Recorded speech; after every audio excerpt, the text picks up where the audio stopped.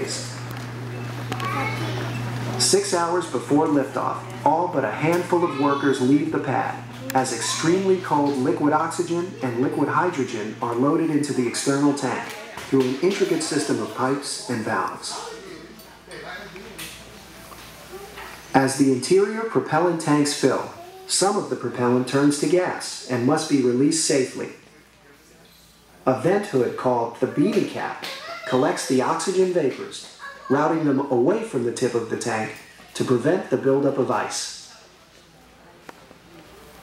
Potentially explosive hydrogen gas is also routed away from the tower to a flare stack where it can safely burn off. 3 hours before launch, the astronauts enter the orbiter, assisted by the closeout crew. If an emergency arises, the astronauts and closeout crew can escape to safety by way of baskets which descend down slide wires. 9 minutes before liftoff, the countdown is held for a final assessment of launch readiness. The launch director polls the team, and a final go for launch is issued. The countdown resumes. Computers now control the final sequence of pre-launch checks and procedures. In the final minutes, the crew access arm and beanie cap swing away. The shuttle generates acoustic energy, which is capable of damaging the orbiter.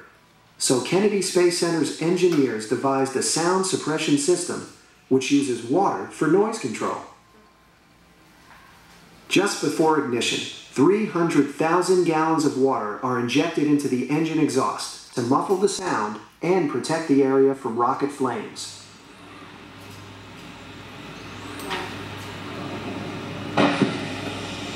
Sparklers ignite under the main engines to ensure that no hydrogen vapors are present. Main engines fire. 6 seconds left until liftoff. Still attached to the platform by 8 bolts with explosive nuts, the shuttle bends forward and then back. Umbilical systems and the hold-down bolts must remain attached until the final moment, just in case there is an engine cutoff, which aborts the launch. Simultaneously, the solid rocket boosters are ignited, the 8 explosive nuts detonate, and the umbilical connections release.